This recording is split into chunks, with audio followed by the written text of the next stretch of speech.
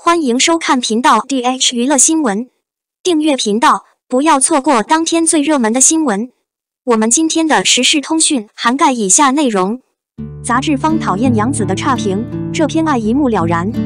杨紫是娱乐圈的顶尖女艺人，她用一部又一部的作品吸引了一波又一波的粉丝，凭借自己的作品为她在娱乐圈打下了基础。她是4大顶级女星之一，在90后小花中属于第一梯队。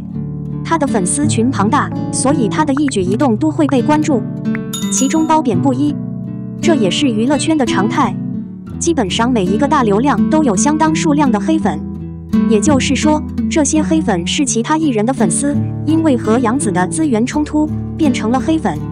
因此，在网络上经常可以看到很多不法分子，他们对与偶像有资源和流量冲突的艺人没有好感，会想方设法找对方的短板。杨紫童星出身，手上有很多大片作品，她在影视圈有着非常好的口碑，她的演技也是有目共睹的，实力还是很强的。但是她的长相却一直是很多人嘲讽的焦点。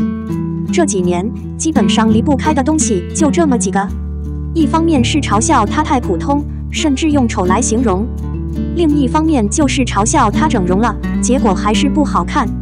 只能说，相对于她庞大的流量，杨紫的商业资源确实是虐。她的长相确实不是时尚圈喜欢的类型，所以这也成为了她的一个调侃点。她一直在努力改变，毕竟身为女生，看到这些评论，就算是女艺人，相信也会受到伤害吧。她属于易胖体质，所以私底下一直在减肥。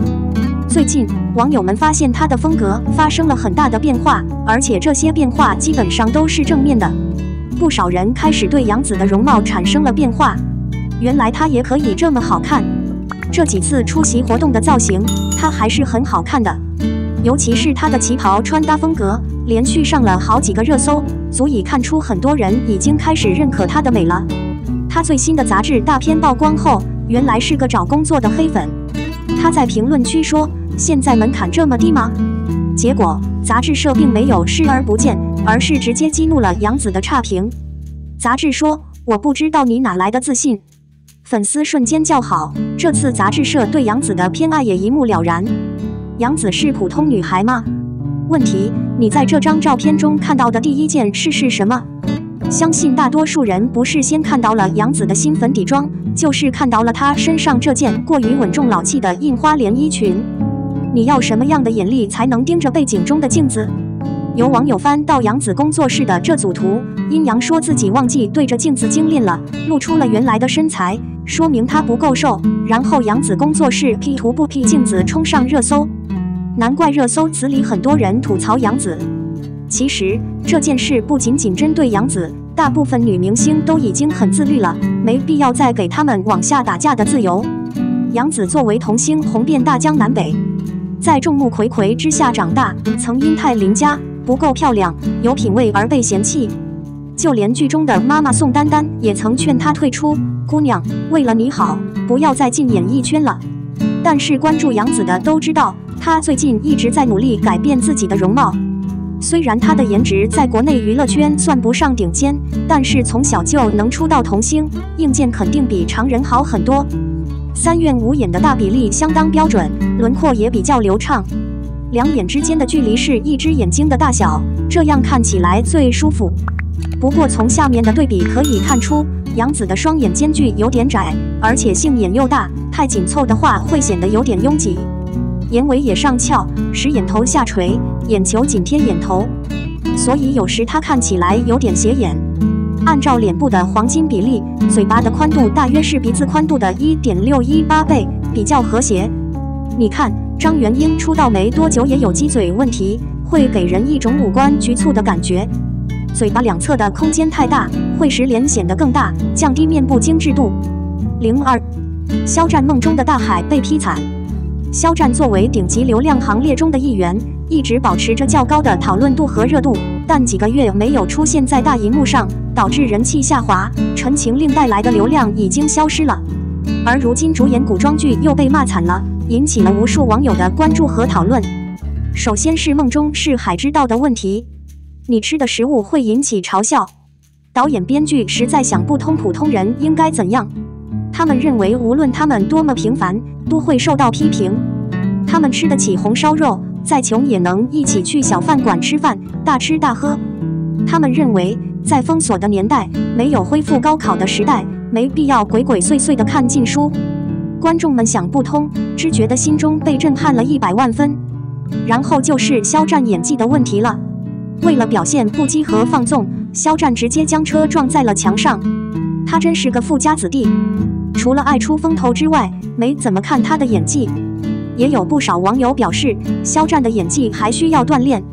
据说肖战在这部剧中付出了很多，也让粉丝疯狂，直接刷屏打分，任何不好的评论都会被他们压制，这是粉丝的正常行为。肖战被骂惨了，也引起了全网的关注。你有什么要说的？欢迎大家留言讨论和关注。肖战有打黑子脸的本事。大海被嘲将裸播，11个品牌立马登场。什么是裸播？当一部电视剧没有品牌赞助，从片头到片尾没有广告，就是裸播。证明没有广告商看好这部作品，演员不行，数据不行，商业价值不行。没有人会想到，有一天肖战的作品会被质疑、被裸播，真是被黑子的嘴给摔了。从《梦幻之海》第1集开始，一下子放出的4集就占满了篇幅，甚至8个广告位占据了9个品牌，2个品牌轮流合作亮相。出现这样的盛世，黑子们自然是笑不出来了。毕竟在国内娱乐圈，谁的作品都不会得到这种待遇。但是随着剧情的推进，《梦中的海》里的广告也不再是满满的了。